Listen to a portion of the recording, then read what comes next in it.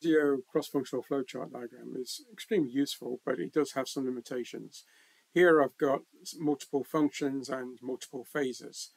For a function, swim lane, it's quite easy to grab hold of an edge, and as you can see, resize it. If you want to put more stuff in there, you can even move the function lanes around like so, and I can undo it.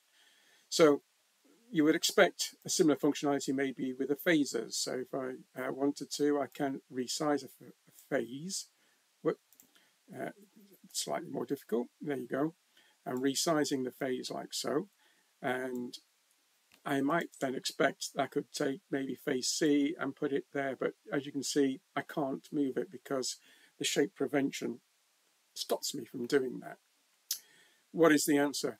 Well, I think the only answer really is to add in a separate phase. So let's say I wanted to move phases B and D around.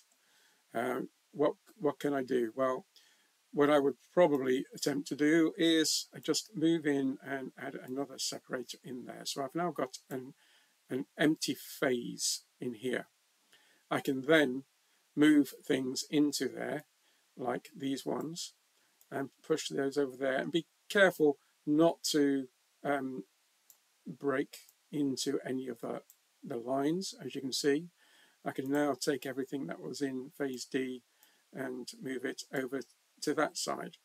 Of course, now that phase D there can be deleted, and we've now moved them around. And this one here, you notice I can't move them to the left unless I move that decision tree over, and then I can grab hold of that when the cursor changes, as you can see, and move that back.